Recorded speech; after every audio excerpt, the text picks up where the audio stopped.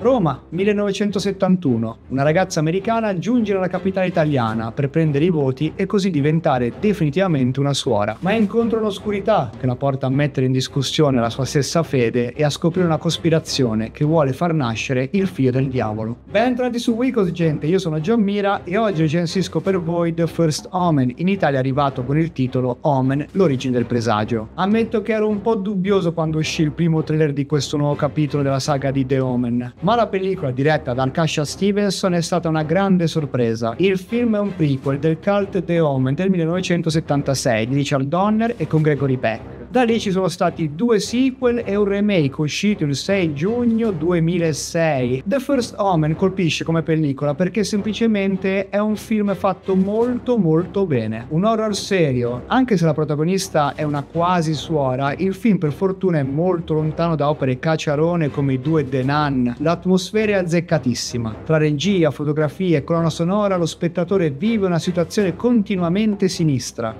Stevenson, che anche tra gli sceneggiatori ha dei momenti molto ispirati alla regia e il film ha almeno 3 sequenze terrificanti. Non sono scene ultra splatter o con mostri paurosi, ma sono sequenze che scuotono lo spettatore con quello che sta vedendo, che ti fanno percepire bene il terrore che sente la protagonista. Ogni tanto viene omaggiato il film del 76, soprattutto nella sequenza dell'impiccagione, e anche la colonna sonora fa lo stesso. Ha dei temi ovviamente nuovi, ma ad un certo punto ritorna il famoso quanto inquietante tema creato da Jerry Goldsmith. Il film ha una sceneggiatura molto valida, la storia si collega bene al capostipite della saga, anche se uno spettatore allenato può scoprire non difficilmente un paio di misteri e interrogativi che sono presenti nella vicenda. Inoltre la sceneggiatura presenta un punto di riflessione secondo me molto interessante su come una religione vuole tenere i propri fedeli vicino a sé e far aumentare il numero dei credenti. Non è un argomento proprio leggero e infatti il film non punta solo a intrattenere e spaventare lo spettatore, ma vuole farlo anche riflettere. La ricostruzione dell'epoca del nostro paese è molto buona. La pellicola sfrutta bene il budget di circa 30 milioni di dollari, con veicoli dell'epoca, costumi di scena, hit musicali di quel periodo e le giuste inquadrature della città eterna. Gli anni 70 si sentono. Il lato tecnico più debole sono i pochi effetti visivi. Esempio, con il fuoco in digitale presente sembra di vedere una pellicola non del 2024. Il film funziona anche grazie alla performance di Nell Tiger Free nel ruolo della protagonista, che ho conosciuto con la serie Servant su Apple TV+.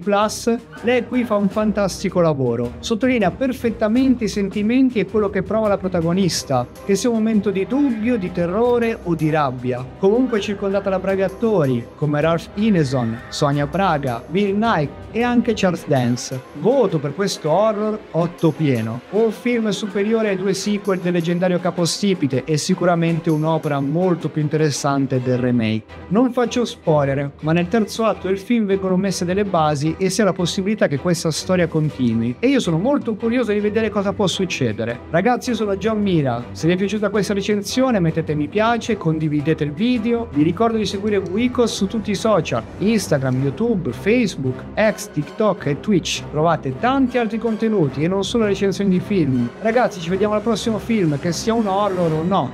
Ciao!